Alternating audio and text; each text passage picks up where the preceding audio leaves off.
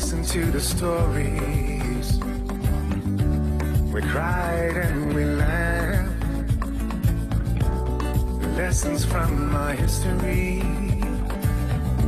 but not of how we go back. 'Cause we strive to move forward, a vision of what we can be.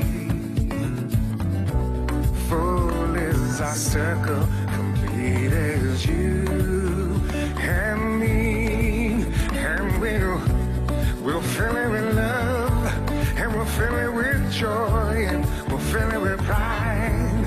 A vision of what we can be. My first Alaskans,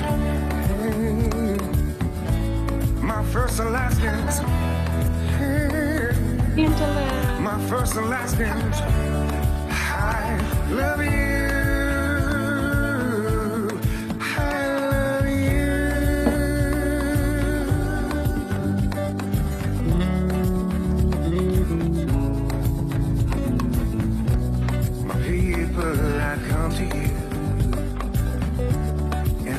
Hand in hand, shift of a paradigm. What's the answer?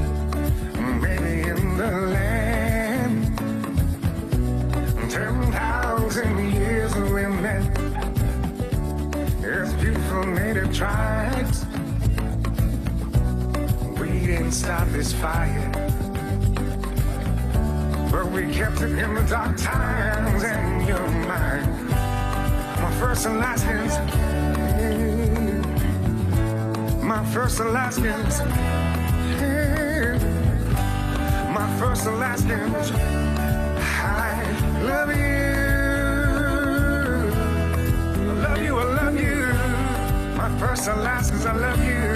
My first Alaskans, I love you. My first Alaskans, I love you. I love you, I love you. My first Alaskans, I love you. My first Alaskans, I love you. My first Alaskans, I love you. I love you.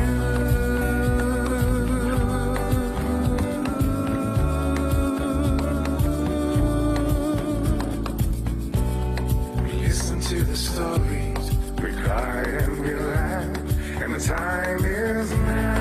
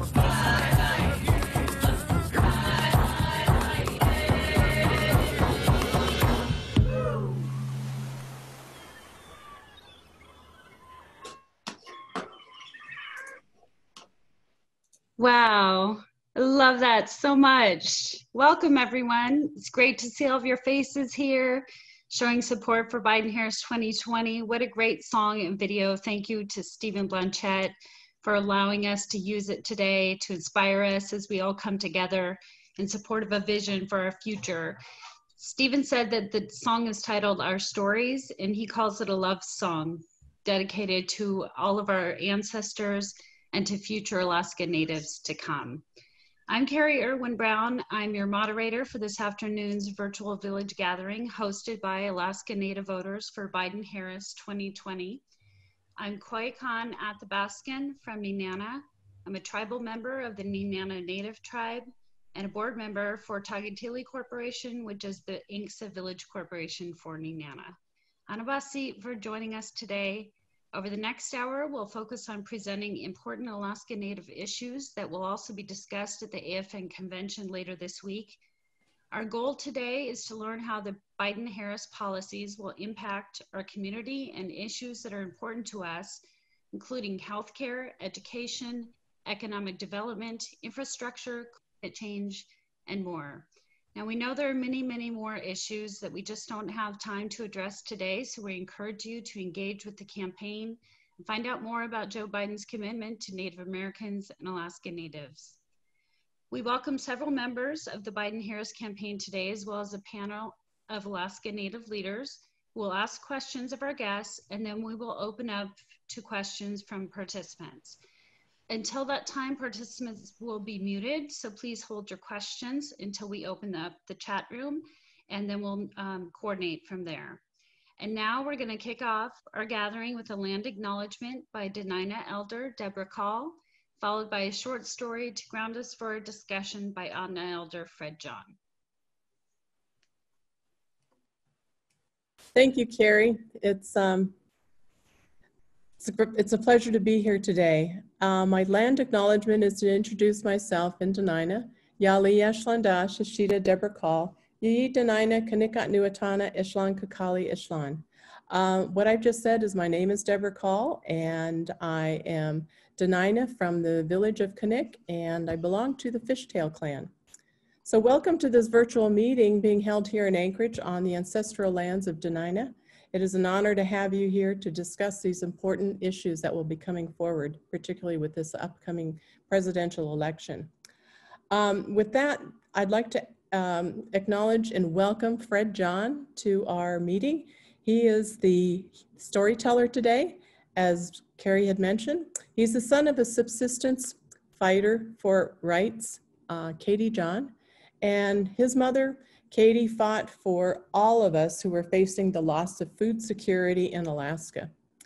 After she passed, Fred carried on his mother's legacy by walking many miles from Dot Lake to Anchorage, Mentasta to Fairbanks, Valdez to Fairbanks, to uphold his mother's legacy of raising awareness of our subsistence needs. Probably on his long walks, he thought of the stories that his elders told him. Fred has come to be an accomplished storyteller, and he has a story for us today. Fred, I open up the mic to you, and you can unmute him, please.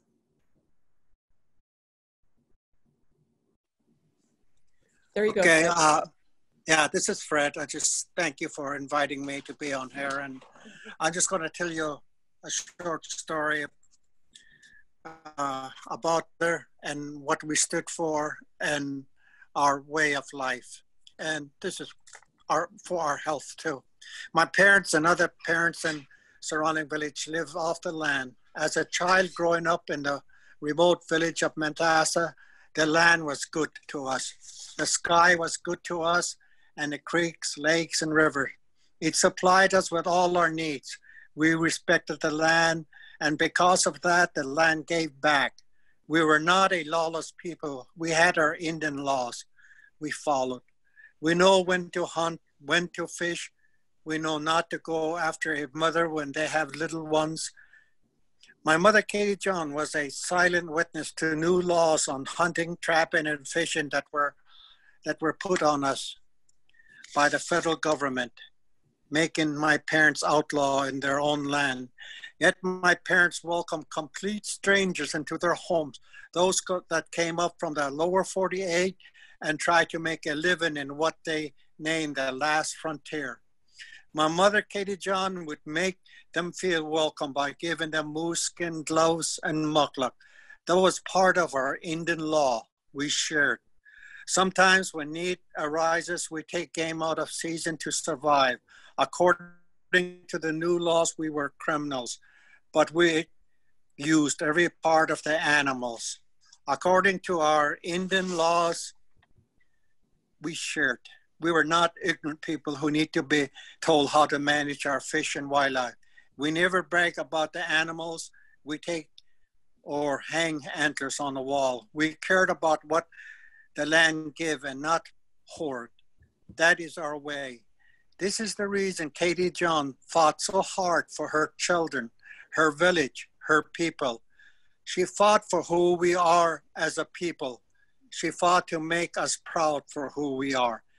After we were taken away to boarding school and beaten for speaking our language, after all that, she never became bitter. She still taught us to continue to give and share from our heart and not just take. She knew if love is not in this, it will not work.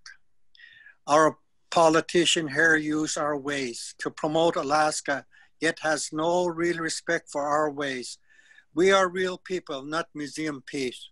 We are still here, trying to live how we were taught and with love. Can we get the same treatment from our politician that's representing us here in Alaska now? To Joe Biden or Uncle Joe, we know your heart and we thank you for it, and happy you're there for us. Thank you.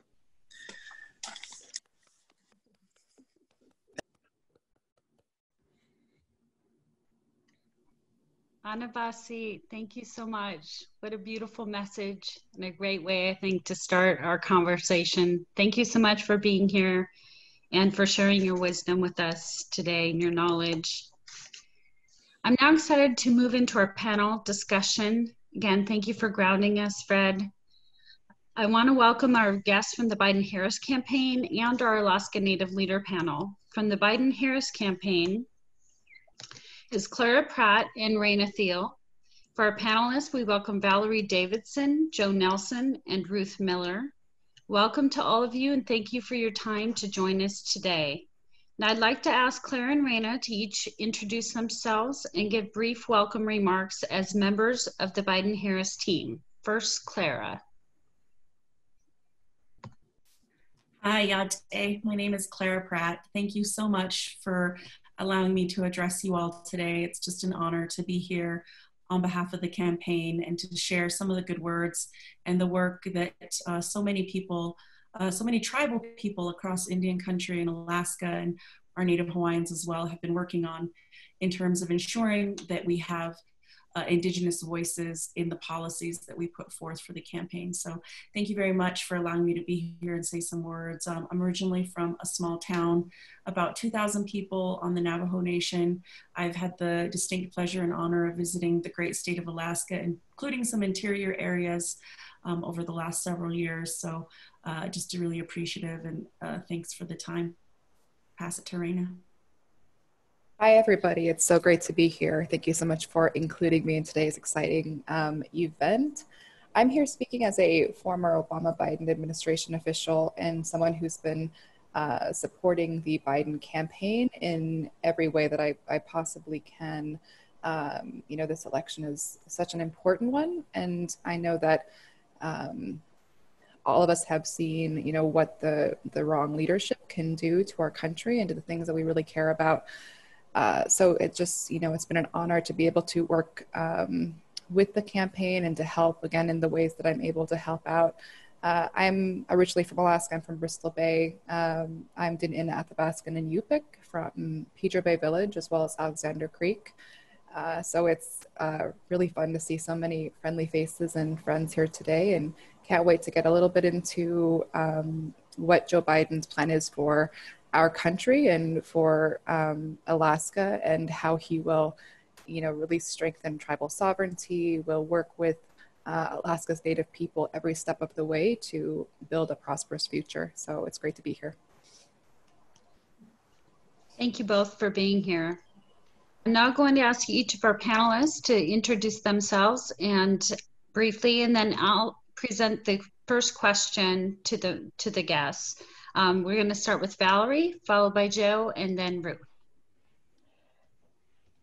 Hi, everyone. Huinga no kagalu ka mislamakan liu yupiu ko mamtakay la kami anaka kuya na kumiyong ataka kasawak Port Orchard, Washington na kumiyong huinga linke daw ko hi daw ko jasna higan daw ko ke kwanaw ko. Good afternoon. My Yupik names are Nuchagalak and Amishamakanan, and my English name is Valerie Davidson. I'm originally from Bethel. My mom's family is from Guginlok on the coast. My father's family is Kasak or Not Yupik, and they're from Port Orchard, Washington. Was also adopted by the Jackson family about 10 years ago from Cake, and they are both Tlingit and Haida, and I was given the Haida name Jashnach Higgins, which I'm told means noisy lady. Carrie, did you want me to ask my question now or come back to it? Yeah, go ahead and go with your first question, please. Okay, Koyana. I also want to acknowledge that the fact that today I'm not in Bethel, I'm on Dena'ina lands, and I want to also pay tribute and honor the Dena'ina people who have been incredible stewards of this land for time immemorial. And we take that responsibility for continuing their good work very seriously. So Alaska has incredibly innovative health programs. One thing that's really wonderful about Alaska is we figure out a challenge and we rise to the occasion every time. And right now we have over 40 certified Alaska Native dental health aid therapists who are mid-level dental providers who are trained in Alaska, and they are now providing oral health care to over 40,000 Alaskans in rural communities. And we have cavity-free kids in our communities for the first time since contact.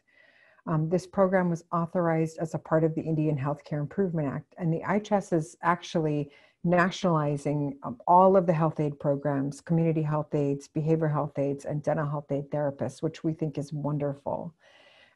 Unfortunately, though, the Alaska Dental Therapy Program, the training program, is the only health aid program in Alaska that's not currently funded by the IHS. At the time, I think there was a lot of opposition from the ADA and the established dentistry, which has really gone away. And my question is, what will the Biden-Harris team do to ensure that the Alaska Health Aid training programs are fully funded by the Indian Health Service before expanding to other states? Great, I can take that one, Raina, if you'd like. So yeah, thank you very much for the question. I think it's an important question. The Indian Health Service, which we all know has been underfunded for decades, and it's the only major federally funded healthcare provider that does not receive advance appropriations, which is just, you know, shocking even today. And it also does not receive significant mandatory funding, and it's the only major federally funded healthcare provider that does not have mandatory nor advance appropriations. IHS consistently faces the uncertainty of the federal budget process. Many of us know who depend on IHS that it's not uncommon as we get to the end of the fiscal year for surgeries that are non-emergency surgeries or healthcare to get pushed off until continuing resolution is passed. So what Joe Biden has called for is he's called to dramatically increase funding for Indian Health Service, but also to make that funding mandatory. And then to speak directly to the DHAT training program that you reference, he's also called on Congress to immediately enact Senator Harris's bill that creates a task force to address racial disparities. In addition, he's also called on his new administration to be that we will work collaboratively with the process that has been laid forth by tribal representatives in the DSTAC process, or the Secretary's Advisory Group, that has for years been putting forth the shortfall amount that they need to adequately service their IHS areas. And this program would fall under that. And what he's asked for is for us to collaboratively work together to make sure we identify the dollar figure that's needed to fully fund and mandatorily fund IHS. Raina, I didn't know if you have anything else to add on to that. Yeah, I think you covered a lot of it, Clara. I think the one thing that kind of bears repeating here is that the commitment to dramatically increasing funding for Indian Health Service and also making it mandatory, that those are incredibly important and very historic announcements.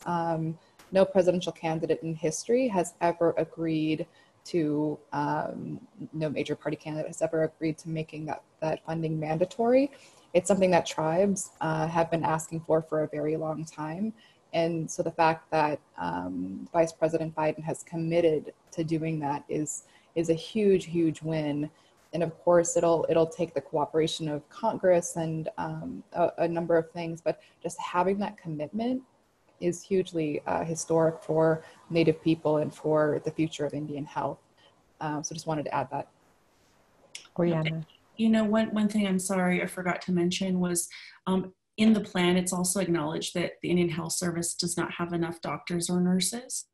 It's difficult to attract and retain as well. So what Vice President Biden has proposed is expanding the reach of the IHS programs designed to provide scholarships and practical experience to individuals willing to work in high demand areas while training health professionals that reflect the community. So we really want to see more Indigenous doctors and healthcare providers that are, getting educated and coming back to tribal homelands to serve their own community. And, we've seen that that's a very successful model. So we want to make sure we expand that as well. Oriana. Great, thank you all. What a great question, Val. Super important to us. Now we're going to move to Joe, and if you could just introduce yourself, Joe, and then go right into your first question. Sure, thank you, Carrie. My Tlingit name is Gu. My English name, you can call me the other Joe. I am coming to you from the Tlingit territory down here, the home of the Akwan, who are gracious enough to allow the state government to make this place home, the capital city here in Juneau. I also, my day job here is I chair the Sea Alaska Board, and I'm very happy to be here. My question here, I'm gonna say Gulashish and Anabasi to Mr. Fred John. I'm gonna give you an opportunity here to the Biden-Harris team to respond. We're all about economic development, but for as Native people, a big part of that is feeding ourselves and our families, using the resources around us. And it's always been a priority, and it's going to continue to be a priority forever. Not just to put food on the table, because it's so core to our identity. To manage the lands, to harvest, to hunt, to fish. And as a lot of you might know, right now, the state of Alaska has us tied up in the courts again in a struggle over subsistence. And this one, the issue is we have a couple of tribes that are working with the Federal Subsistence Board to provide community hunts during this pandemic, trying to feed, just working to feed our communities, take care of our own.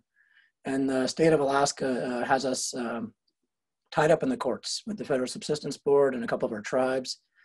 So my question for the Biden-Harris team here is, how will Biden-Harris help ensure that our grandchildren are able to hunt, to fish, and to harvest from our lands just in perpetuity? We've been wrestling with ANCSA, we've been wrestling with the compromise in NILCA for a long time, and we're still in the courts, just trying to fight to harvest our own fishing, game, and wildlife. We're really hopeful that we can find a more enduring solution. Do you want me to take that, Raina? I can start us off, and then I'll let Clara fill in all the important details here. But I have to kind of preface it with, back in 2015, President Obama and his administration organized a trip to Alaska. I was able to help lead that trip. And much of that trip was really focused on subsistence, on hunting and fishing, on climate change and those impacts and how it's negatively impacting food systems in Alaska. And so this over time has always been an important priority for the Obama-Biden administration. And I am very confident that that will continue to be a significant priority for Vice President Biden as he goes along. In terms of his upholding of tribal sovereignty and of course, the rights to hunt, fish, and gather, he's been very clear about that over time. It's something he's committed to. He's also committed to ensuring that our public lands are safeguarded as well with the 30 by 30 initiative, which seeks to ensure that at least 30% of the US lands are protected in some sort of protected status, including the possibility of having tribally protected areas, so areas that are actively managed by tribes and by Native people, which I think is a really, revolutionary and amazing commitment that he has made. And so I think looking at his record, looking at the history of the Obama-Biden administration, you can see that they have that support for that issue. They value our ways of life, and they ensure that we're able to uphold tribal sovereignty and our subsistence rights in Alaska and across the country. So I think that in terms of what he will do, that it will be all positives, and that he's really committed to working in a consultative manner with tribes and with Alaska Native entities of all sorts. We have a much more complicated system up in Alaska, and he's cognizant of that and understands that it's going to take a lot of conversation and consultation with different entities. That's exactly right, Raina, and I'll just expand on that a little bit. First, I think subsistence ways of life and traditional ways of life for Native people is so critically important, and the Vice President understands that, and certainly being able to practice traditional ways of surviving and of providing for ourselves and passing on that knowledge to the next generation is just, it can't underscore the importance of that. Where that has the nexus with the federal side of things is having an administration that understands the importance of that doesn't want to diminish that, and has called to have adequate representation. Representation matters. Certainly when Raina was in the White House and you had voices of tribal people at all levels of government, you see the difference that makes in federal law and policy. And as President Biden, soon to be President Biden, has committed to appointing people like Raina, like myself, like all these people on this panel here today that are subject matter experts and that know federal laws and policies. And particularly for Alaska, because the status through ANCSA is so different, because it takes a specific type of understanding to understand the difference between treaty, trust, federal responsibility, the things that are outlined in ANCSA, the structure of the tribal villages along with the regionals. And you need to have people that understand it, that get that, and are committing to and will continue to have that dialogue with sovereigns, however they are organized, right? And I think that that's really important, particularly for our Native peoples in Alaska, that they have that voice and that direct line to ensure that they are able to hunt, fish, and harvest as we have since time immemorial. So putting back in place the Tribal Nations Leadership Summit or Conference, and then putting back in place people that look like our communities and have expertise in our communities, I think that will go a long way into ensuring that we are able to sustain our traditional way of life for the long term, for as long as we want. So thank you for that question. It's a great question. Thank you. And now we're going to move to Ruth Miller. Ruth? Yachli duch nachyu dinenyu everybody. Chivak istanch ijich Ruth Miller gustanish iji dan inakanagashat kunkanash kukas nanchugush kayaki landa dege kak shugu yastudach chariangas nanash ite chiknekaliki diki. My Dani'ina name is Chivak Isen, and my English name is Ruth Miller. I'm the daughter of Heather Kendall Miller and Lloyd Miller, and the granddaughter of Jack Ferguson and Ruth Peterson and Arthur Miller and Hope Simon. My family is from the native village of Ikuk and a little bit farther upriver from the Lake Clark area with some roots in Bristol Bay as well. So I'd like to acknowledge our tribal leaders and our native elders who are here in this space with us. I wish we could be gathering like a real big village meeting, but I'm grateful to see so many mentors and elders sharing this space with us today. And so I'm here representing not just Indigenous youth, but also my life's work is as a climate activist, as a land and water protector. And I think that the most pressing issue facing our Indigenous youth today is the advent of climate chaos, particularly in the Arctic. Here in the circumpolar north, we are experiencing the climate crisis at disproportionately more advanced and severe rates. And our youth are mobilizing to change the paradigms that have led us to depend on an extractive economy. And so as we come to age in our leadership, I believe that climate change is the most pressing issue for young people, and particularly young people. And that means not just here on the ground, but also in policy. There's been much debate about what public policy will be needed in the next administration to address our climate crisis. And the Green New Deal has risen in support and collaboration from grassroots leaders to environmental organizations. How does the Biden plan for urgent global action on the environment differ from the Green New Deal, and what do the two plans share in common? Great, thank you for that question. In the plan, we address specifically climate change and the real existential threat to Native communities that climate change presents. It poses particular threats to our tribes, especially those that have had to relocate from erosion and rising sea levels on the coast.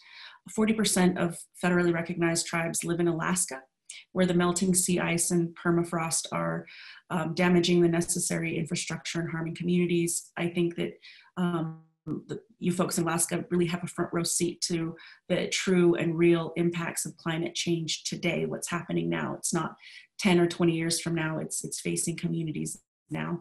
So what we have proposed is to achieve net zero emissions economy-wide by no later than 2050.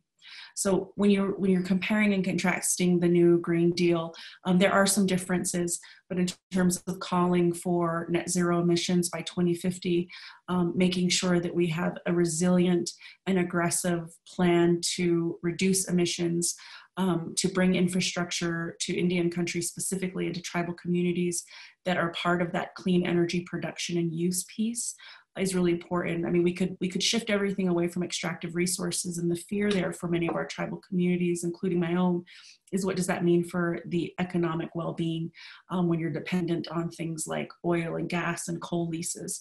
Well, we need to make sure that we have a safety net and a plan in place to support communities that want to transition to the clean energy economy, which we're saying all of it by 2050 should be net zero emissions. But you can't just cut it off without the support necessary to help these communities and these economies transfer over. In my home community here on the Navajo Nation, we had the dirtiest, largest coal-fired power plant west of the Mississippi, and that's the Navajo Generating Station.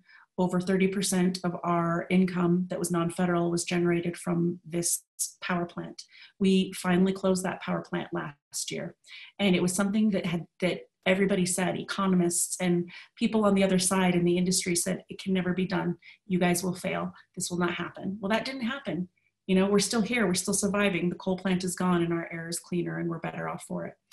So, you know, being able to work collaboratively with communities, it's possible and we can do it. And I know that with this plan that we have that specifically calls out the need to support tribal communities as part of this clean energy economy, is going to make a huge difference for not only ourselves and our lives, but our children and their children. Thank you. And I'll just add on a little bit to that. I think you covered a lot of it, Clara, in your remarks, but climate change is obviously a top issue for Vice President Biden. He has been talking about climate change for a long time. He's been working to combat climate change for a long time, including when he was vice president to President Obama. I talked about 2015 when President Obama came to Alaska because for the Obama-Biden administration, climate change was also a top priority. And so when he came up to Alaska, he really made that a focus of what he was there to talk about. And not just climate change, but the impact of climate change on Native communities in particular. He met with Native leadership. He traveled to rural communities, Kotzebue and Dillingham. And so, really they've manifested that prioritization of fighting climate change. And I know with Vice President Biden, there's been a lot of talk about, the Green New Deal, which he thinks is a crucial framework for meeting our climate challenges. And there aren't, I mean, there are some differences, but it's kind of hard to compare apples to apples because the Green New Deal is more kind of a lofty ideals type of a statement, whereas the plan that Vice President Biden is currently committed to is kind of step-by-steps, like what are the nuts and bolts of how you get there. And one of the things that he has done is to create kind of a dual focus on climate change and environmental justice. So pairing those two together, it's like right there in the title of his plan. And he's committed to, the $2 trillion that he's committed to put into this effort over 4 years, which is a huge, huge commitment. He has stated that he will, direct 40% of that spending to historically disadvantaged communities and indigenous communities, to tribes, to Native communities across the board, so that those who are dealing with the most severe impacts of climate change will be able to combat it in their home communities. So I'm extremely confident. I mean, climate change is one of the top issues for me as well, just on a personal basis. So I'm certainly happy with where he is and how he plans to approach it. Chikinik Uchinan, both of you, thank you so much for your thoughtful responses. Thank you all for your great questions. This was a really meaningful conversation. With that, I'm going to ask that we open it up for audience questions. So if you have a question, go ahead and put it in the chat box or raise your hand and we'll try and call on you and unmute you. And maybe, I think Veronica's gonna help me with this. But until we see those come in, if I could, Val, I'd like to go back to you and have you present your second question to the guests. Sure, Oyana. Clearly, your commitment to healthcare and your access to healthcare is something that you have a proven track record on. I know that because of your commitment to healthcare and the Affordable Care Act, over 60,000 Alaskans today now benefit from Medicaid expansion, which is huge. Another way, in fact, one of the most effective ways to be able to improve a family's health status is to improve their economic status. And education is the key. Can you please share what the Biden-Harris plan is for increasing educational opportunities for Alaska Native people in our communities? So I'm really excited about this portion of the plan because I had been doing some education work previous to joining the campaign. So I really delved into impact aid and elementary secondary education act. So this part of the plan really speaks to my heart. There are some statistics that I'll share with you. Native students are more than 5 times more likely to attend high poverty schools. 41% versus 8% for white counterparts. So what Vice President Biden has committed to is triple funding for Title I of the Elementary and Secondary Education Act. Triple the funding, which, it's easy to say, but the impact will be unbelievable. And what that does is it provides resources for schools to support low-income students. It fully funds individuals with disabilities under the IDEA Act.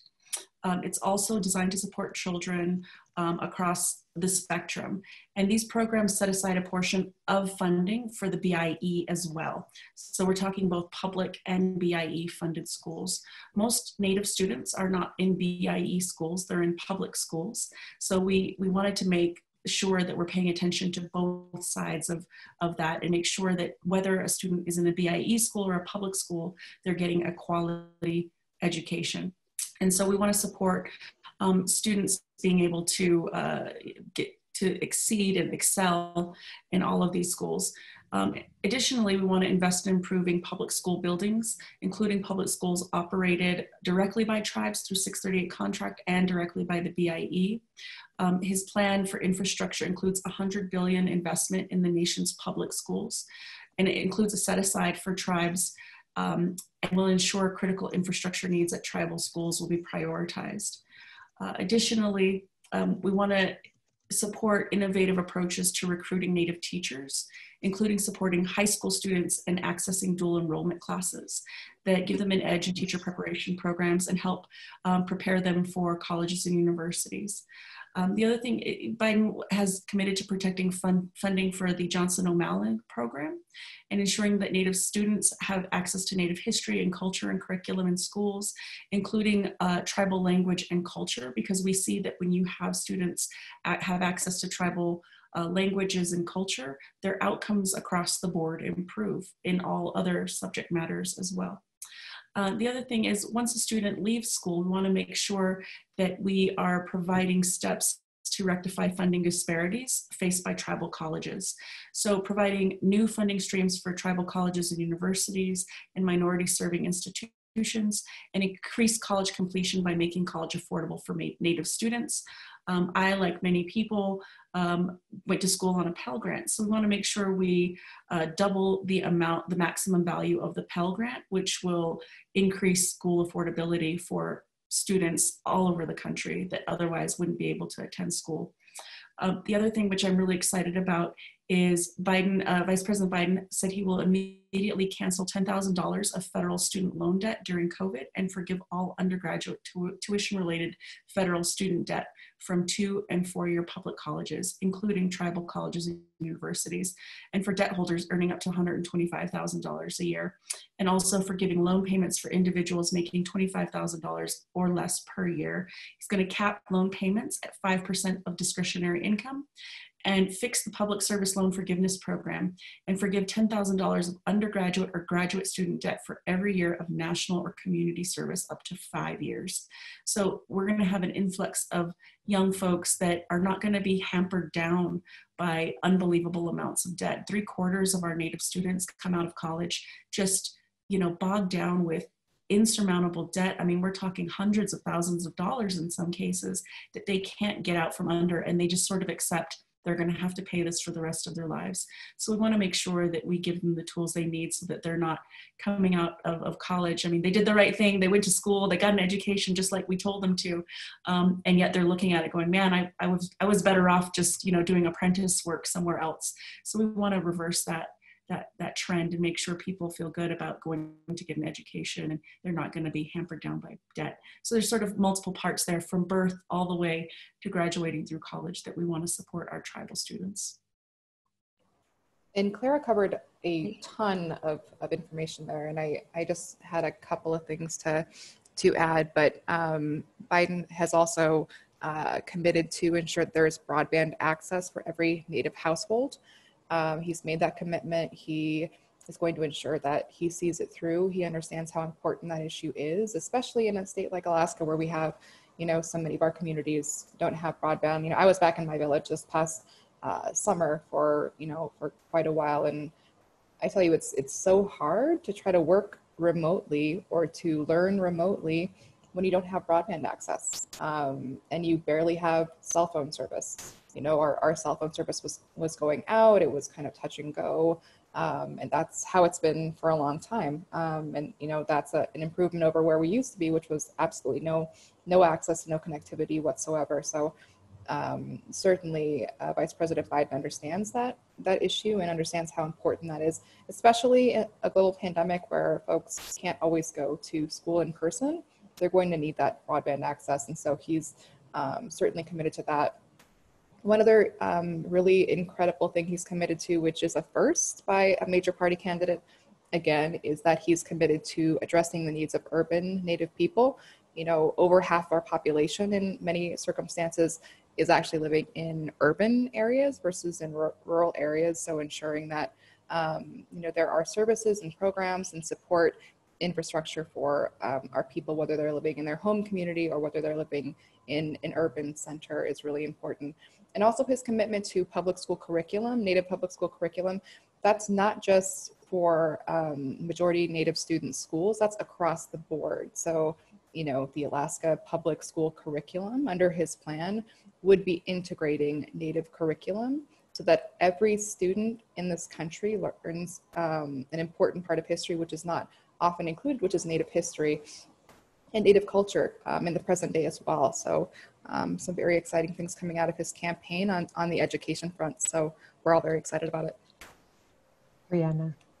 Thank you. It looks like we do have a couple of questions from participants. I'm going to call on Suzanne Fleek Green and then Jerry Hope. Suzanne?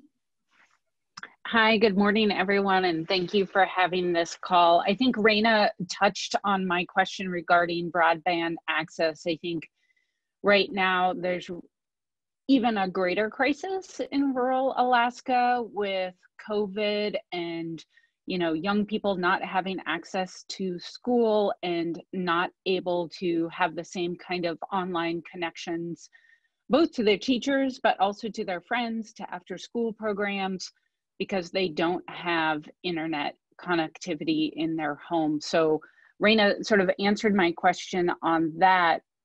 I would follow up by saying, I thought it was incredibly insightful and powerful when the Obama-Biden administration in the first 6 months of their first term sent 5 cabinet members to Alaska and went to rural Alaska and really saw on the ground the challenges that we have. And I think that made a lasting impression on those cabinet members and what they were able to do while they were in office, and especially on broadband and housing and medical care. And so I would encourage something like that again in Vice President Biden's administration, because it forms the relationship that this can stay top of mind for folks once they get back to Washington. So I guess I'd ask to follow up on that, just what the opportunities are to bring people to Alaska so that they see for themselves what the opportunities and challenges are in rural Alaska. And then I think back to the broadband, it's really about the urgency and what can be done in that first few months of the administration to help connect rural Alaska homes to the internet, because we have learning loss right now. So thank you very much again for this opportunity.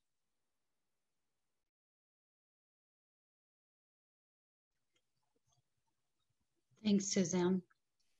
And Clara, I don't know if you had anything else to add on the broadband issue. Suzanne, thank you so much for that incredible question. Yes, thank you. And on the broadband piece, I think that people that have never been to rural parts of our country have really no concept of how difficult this time has been for our children and for people who are trying to work from home. It was funny because we had a call with Arizona, and I think Raina was on that call, and one of the former chairmen from the Navajo tribe said, well, hold on, I'm having trouble. I might have to climb this tree, and he's an elder, and he said, I might have to climb this tree to get reception. But that's really what we're facing here, and we're expecting our kids to learn in this environment. So the plan has really been to expand 5G, at least 5G connectivity across the United States, with a particular emphasis in our rural tribal communities, because we've already been behind the curve for so long that this has just really underscored what we're facing. And I think getting people out to our communities is really important. And I was fortunate enough to take our former SBA administrator when I was under the Obama-Biden administration to Alaska for her to understand and to see, because I think one of the comments was, well, why can't you do all the work in Alaska? Why do contractors come to other states to do work, and why don't you do all the work in Alaska? And we took her up there, and she was like, oh, I get it. I see, and seeing is believing. So I think having a visit early on would be fantastic, because I mean, it's another world in Alaska. I'm jealous for those of you who live there because it's beautiful.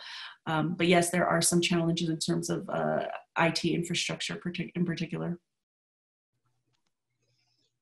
Thank you so much. Jerry Hope was next. Yeah, thank you for having me and having this forum. As identified in my chat, my interest is tribal transportation and tribal transit. Just want to give hats off to the Obama-Biden administration on their transportation bill. Prior to that, I was involved with what they called the Tribal Transportation Unity Caucus, which involved number of tribes around the country, including us here in Alaska. We put together the important pieces for the FAST Act. And we're fortunate that a lot of that, excuse me, a lot of that was included in the FAST Act. I see in the Biden-Harris, pardon me, they have put together a really good forum or format, excuse me. It includes travel transportation in their plan. It's broad in general, but I did want to point to what the House has put together already in HR 2. I just want to highlight 4 provisions of the numerous ones. The National Congress of American Indians and the Intertribal Transportation Association have worked together to put together a number of elements of which the House did respond to. They increased the tribal transportation program and funding from $505 million to $800 million. They restored the exemption to the obligation limitation deduction. That obligation limitation deduction removed hundreds of millions of dollars from what was then the Indian Reservation Roads Program and into what was transitioned as the Tribal Transportation Program. They restore the tribal high priority projects and the discretionary grants. And the other one I wanted to highlight is they established an Office of Tribal Affairs into the USD to oversee the Tribal Transportation Self-Governance Program in the USTOT. Under the Obama-Biden administration, I was one of 15 tribal representatives appointed to the negotiated rulemaking committee that laid out the published rule that establishes the Office of Self-Governance within the USDOT. I am also president of the Alaska Tribal Transportation Work Group and chairman of the Intertribal Transportation Governance Committee. And so we've been doing an awful lot of legwork in coordination with the National Congress of American Indians to put together a lot of detail that would transition from the FAST Act to a new congressional bill. Unfortunately, HR 2 had been laid to rest in the Senate, and we're hoping that it would get traction, if you will, in the Senate, but unfortunately it has not been. With the Biden-Harris effort, my question is, would they be willing to really have some kind of inclusion in tribes who are in transportation and transit to work on further details to what they've included in their platform? Thank you. Thank you, Mr. Hope. Yes, the FAST Act, the Tribal Transportation Program, and the as previously known as the Indian Reservation Roads Program has been so has taken on many forms over the last 10 years. It's hard to remember. I remember when it was Safety Lou and then FAST and all these different provisions that have come forward over the last 10 years in regards to tribal transportation. And what we've seen under the current administration is a rollback of all of those working groups that had made tremendous headway into figuring out the best way to divvy up, this small pie, if you will. So I think the goal there would be to increase the pie overall and then reinstate those work groups of the subject matter experts that are doing the hard work on the ground in tribal transportation particularly. And tribal transportation is so important, and just making sure that lifeline of communication and cooperation is happening between the BIA program and the Federal Lands Highway Program.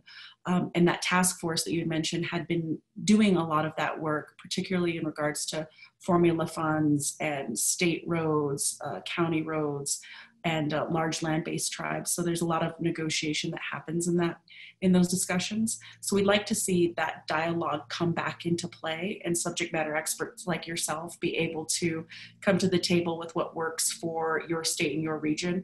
And I think understanding the unique challenges of transportation in Alaska and how roads get built and how long they last, et cetera, is so important. And the bridge funds as well is a part of that piece of it.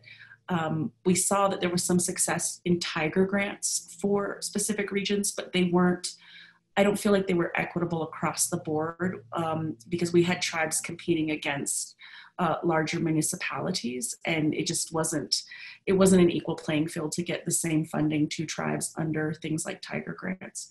So I guess the short answer or the long answer would be yes, to have those subject matter experts from Indian country be reinstated in those working groups so they could help guide the policy decisions that are made, because nobody knows these communities like people from these communities. And just to add on a just a tiny bit there. I think one of the things that's really interesting and exciting about Vice President Biden's plan is his plan for resilient infrastructure. He's committing a lot of resources toward that in his climate change plan, which is really exciting. And of course, that coupled with a commitment to enhance and to strengthen tribal consultation will ensure that Native people, we always have a seat at that table, and that we're getting the infrastructure investment that we need in the way that we want it. So it's not just kind of folks bringing a proposal or a plan to our communities. It's our communities really being the powerhouses and the leaders behind that funding and behind those projects. Thank you both so much, and thank everyone for your questions. This was a really great conversation. Thank you for being here today. We're running out of time.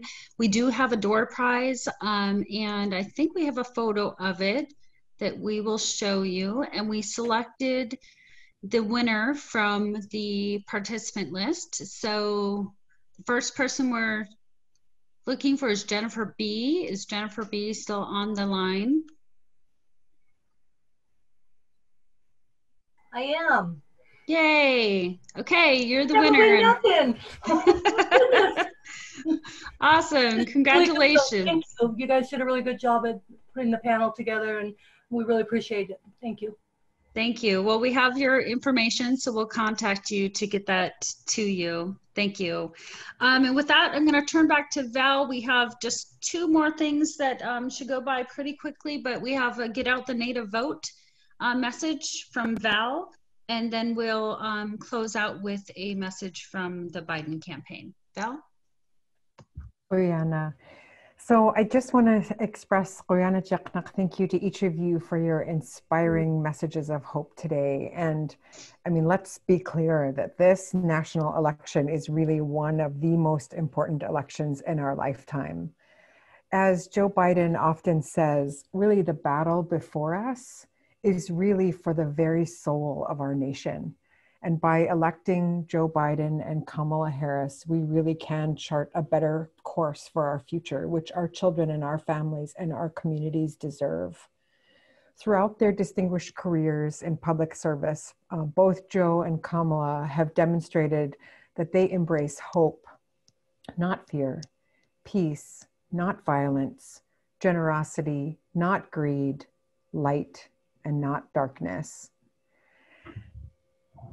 Other states, what our state in Alaska needs, and really what our entire country needs and deserves, we deserve that change to happen. We're suffering from a pandemic that has really taken a terrible toll on our physical and emotional health. And we've also seen what that has done to our access to healthcare and on our economic well-being. Here in Alaska, as was mentioned before, we're the first in our country to experience the impacts of climate change, and we appreciate the Biden-Harris plan to address it. At its core, Alaska Native people really want what every other American wants. We want our children to be healthy. We want them to be happy. We want them to be well educated, and we want them to live in safe communities. But because of where we live and because of our special trust relationship with the federal government, we have to do things differently in order to achieve that outcome, because what works in Atakasuk isn't necessarily what works in Washington, D.C. or another big city. Today, thankfully, the Biden-Harris team has demonstrated their commitment to tribes and shared comprehensive plans to address these issues and many, many more that we just didn't have time to talk about before. We know that this team is going to put people before politics, and they will appeal to the best of us, not the worst. They're focused on the future and how we improve the future for our families, not on the past. And you can look to their national websites and also the Alaska website that will highlight that commitment. So here's a little word of caution. Right now the national polls look really good, but let's not kid ourselves and be comforted by the progress that we've made in national polls, because we've been down this road before. And as Alaska Native people, we know we don't count our fish until they're in the boat and they are smoking away in our smokehouses. And so there is so much more hard work that remains ahead in these final 3 weeks of the campaign. And we just cannot let our guard down. And we've learned that lesson before. So every single one of us, including your friends, really needs to take very specific action in these 3 ways. 1, vote, and make a specific plan for how you're going to do that, whether in person or by mail, however you can do that safely. And we encourage you to vote early in person starting October 19 to make sure that your vote is counted on election day. This is not the time to lollygag or wait until the last minute. We don't have that kind of time. Please post a picture of your I voted sticker on social media to remind others to do the same, along with the hashtag Alaskans for Biden-Harris. Second, talk to your friends and your family about why you think it's important to support Joe and Kamala on November 3rd. We know that personal contact with people that you know and trust is the most effective way to be able to generate support for the Biden-Harris ticket. So talk to your parents, talk to your aunties, your uncles, your grandparents, and your young people. So much so that before you even say anything, they already say, I know I'm voting for Biden-Harris. Feel free to nunuk and just talk to them as much as you'd like. Download the Vote Joe app that has information and tools that you can reach out to friends and family. And third, volunteer and show your support for Joe and Kamala. And this includes posting signs in your yard, phone banking, getting on the phone and calling, and sharing your story about why you support the campaign in a short video on social media. And of course, always include the hashtag Alaskans for Biden-Harris. And all of this information, I know it was a long list. You can find it available on alaskansforbidenharris.com. And if we work hard, if we work together, restoring the future of this country and our very soul of this country is absolutely within our grasp. So let's get those fish in our boats and in our smokehouse and elect Biden and Harris. Quyana. Yes, perfect message, Val, for us to end on. Thank you so much for that. Check out the chat box, you guys. There should be links and resources listed in there. I believe this is being recorded and will be on the Alaskans for Biden-Harris website later. Thank you everyone for your time to join us today. Thanks to our Biden-Harris team guests, Clara and Raina, our panelists, Valerie, Joe, and Ruth, our planning team, Teresa Baldwin, Deborah Call, Sylvia Lang, Ruth Miller, Vicky Oddie, supporters, including Stephen Blanchett, Grace and Alex, who are doing all our technical stuff today, Veronica Slager, and the Alaskans for Biden-Harris campaign. And for the wrap up, as we go out, we'll watch a brief video from Joe Biden and Kamala Harris. Thank you and enjoy the rest of your day. I hope to see all of you virtually at the AFN convention this week. Thanks so much. Hi, this is Joe Biden. It's an honor to talk with you at the crossroads, this crossroads moment for our country. And, your voice defines us as our foundation and as our future. Your centuries of sacrifice and service, your resilience show us the way. But today, across our country, trust is ebbing. Hope seems elusive. Instead of working to heal, we're being ripped apart. And I refuse to let that happen. We have too bright a future to leave it shipwrecked on the shoals of anger and division.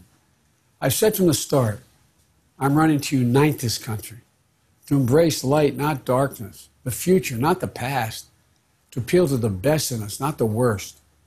This is the most important election of our lifetimes. It's about hope over fear, science over fiction, truth over lies. It's about facing the often hard facts of where we come from and honoring the commitments with action. As president, I'll make tribal sovereignty and upholding our federal trust and treaty responsibilities to tribal nations the cornerstone of federal Indian policy. I'll promote self-governance and self-determination and recognize it. I've outlined a detailed plan to strengthen nation-to-nation relationship, building on the progress we made together under the Obama-Biden administration. It includes putting more land into trust and protecting our natural and cultural treasures, boosting investments in schools, roads, housing, clean water, and broadband, creating good-paying jobs. You know, it increases funding for Indian Health Service, and families makes that funding, and finally goes on and makes that funding mandatory so your families benefit. You know, we'll not only follow steps I laid out back in March to beat COVID, which has been 3 times more deadly for Native Americans. We're going to build back better and end the inequities in healthcare, in education, and opportunity that this crisis has amplified. I commit to you, tribes will have a say in my administration and a seat at the table. Because in these crises today, the ones we face today, we have an enormous opportunity to build a better future if we do it together. So please get everyone out to vote. Friends, family, colleagues, your whole communities. Send them to iwillvote.com and make a plan to vote today. We can't ever let anyone think their voice doesn't count, because the American people, all of us, will decide this election and define our future. So let's spread the word, spread the faith. Let's get to work. God bless you all. And by the way, God bless all those who serve this country. Please welcome my husband, Joe Biden. Former Vice President Joe Biden just released that announcement. Joe Biden is now a 2020 presidential candidate. Biden will enter this race as the front runner.